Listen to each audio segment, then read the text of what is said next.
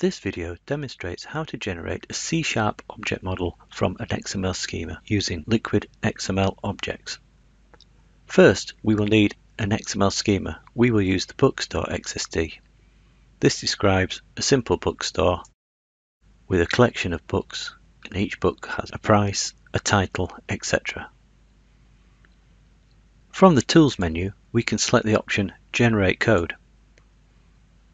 This will launch the Liquid XML data binding wizard and pre-select our XML schema.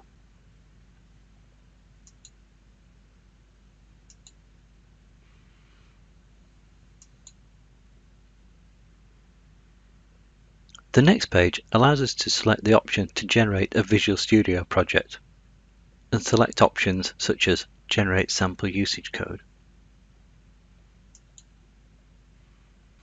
The next page allows us to select options which influence how the code is generated.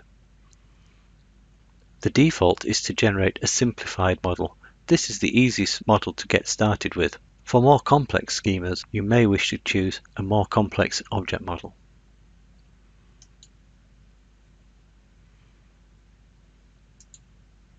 The final page allows us to generate the code.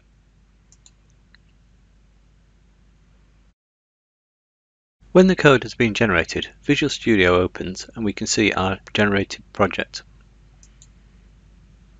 This contains the Books.xsd. Under the Books.xsd, we can see the generated C# source code.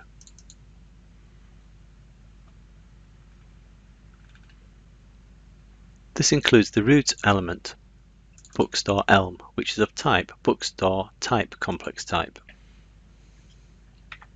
Bookstore.type complex type contains a collection of books. This is represented by a simple list. Each book is of type Book.type complex type. This contains the attributes we saw before, such as price, and child elements such as title and author. A sample usage file is also generated, showing how to read and write XML data into our object model using the LX serializer. We will now add a simple console application to demonstrate reading, updating, and writing XML using our object model.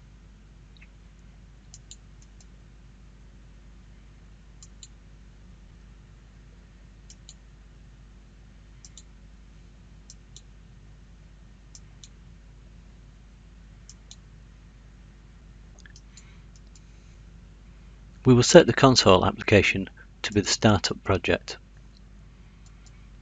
and add a project reference to our bookstore library. We will also need to add a reference to the Liquid XML Objects runtime. This can be done using the Nugget Package Manager.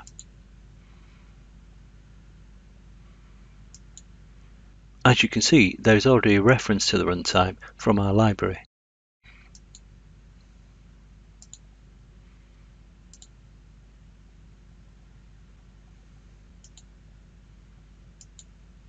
First, we will demonstrate reading XML into our object model. We will need to add a using reference to Liquid Technologies XML Objects and also to the bookstore. We also use system.io.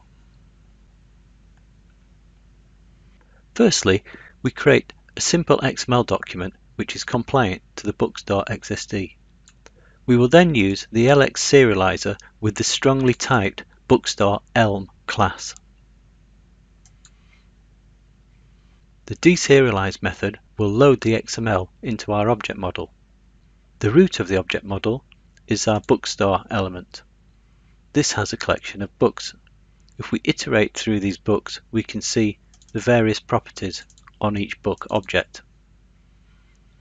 If we run the console app,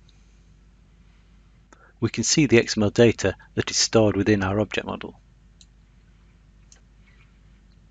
We can now modify the data held in our object model. This code creates a new book type complex type and adds it to the books collection. As you can see, the properties are all strongly typed. Now if we rerun the console app, we can see the new book that we have added. We can now write out our object model, again using our LX serializer class. We will use a string writer and write it out to the console.